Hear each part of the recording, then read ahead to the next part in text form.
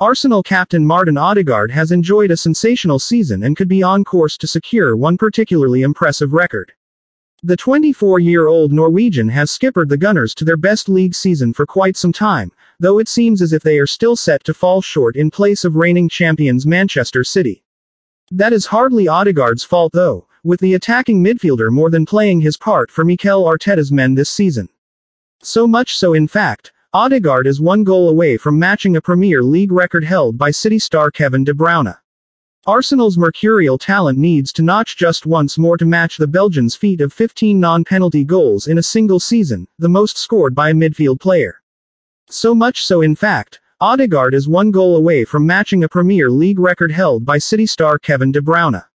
Arsenal's mercurial talent needs to notch just once more to match the Belgian's feat of 15 non-penalty goals in a single season, the most scored by a midfield player.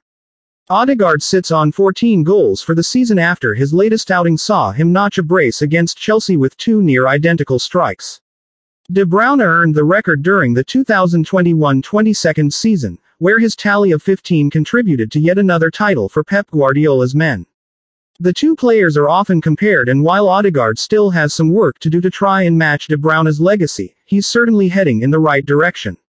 Earlier on this season, former Gunner Bakary Sagna likened Odegaard to two former Arsenal talents while praising the ex-Real Madrid man. Martin Odegaard reminds me of cesc Fabregas, he has the same quality, but Odegaard also has the technique of Robin van Persie, the Frenchman explained to Midnight. I love all the players. Martin Odegaard had so much expectation coming from the Real Madrid academy, no one expected them to do so well and have shown great maturity at a young age. They are strong on and off the pitch, the vibe in the squad is great. Prior to Sagna's comments, Fabregas himself heaped praise on Odegaard and the way he has handled the weight of expectation as captain. I hope he will be crucial in a good way, because I like his style. I like his intelligence and how he moves to find these little pockets to make the difference.